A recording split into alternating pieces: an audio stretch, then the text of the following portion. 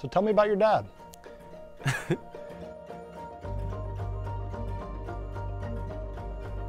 Just jump right into it.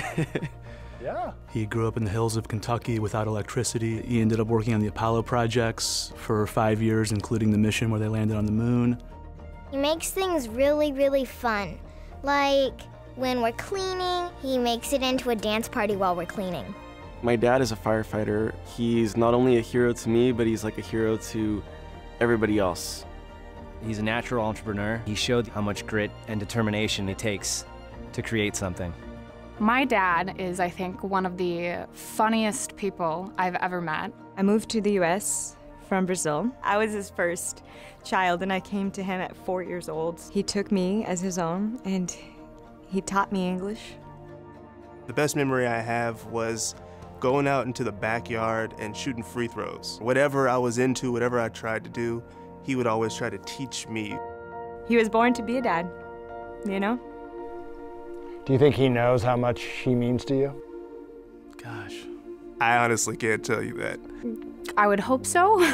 It's kind of like an unspoken like understanding. I don't think I do a great job at telling him. We really moved from handshake to hug just in the past, decade. I tell my dad I love him all the time because dads need to hear I love you just like anybody else does. Would you like to tell him now? Yeah. Hi, Dad.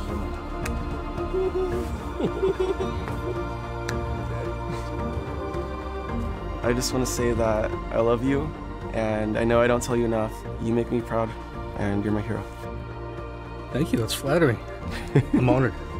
Thanks. I'm honored. Muito obrigada. Muito obrigada por tudo. My dad is a Haggar Hall of Fame dad because he's cool and nice and really, really funny. He is my #1 cheerleader. He's the hardest working person I know. He gave me the best chance of making it in this world.